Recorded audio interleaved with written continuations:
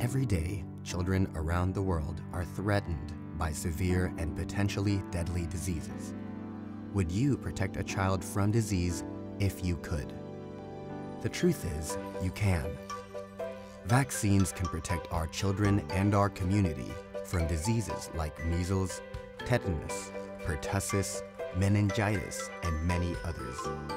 Yet in WHO's Western Pacific region, every year more than 2 million babies are not getting all the vaccines they need, putting them and the other vulnerable members of our community at risk of life-threatening diseases.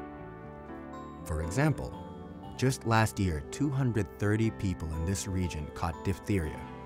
Almost 1,500 caught tetanus. More than 34,000 caught pertussis. And more than 65,000 caught measles. Many among them were hospitalized with severe complications, and some died. When more people in the community are immunized, diseases spread less quickly and easily, and our communities become safer.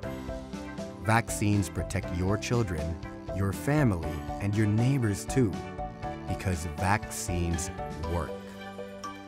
All of us, parents, healthcare workers, governments, media, everyone has a role to play in making sure our children are immunized. Healthcare workers help give children the right vaccines at the right time. Governments and partners work to ensure that high-quality vaccines are equally available to everyone.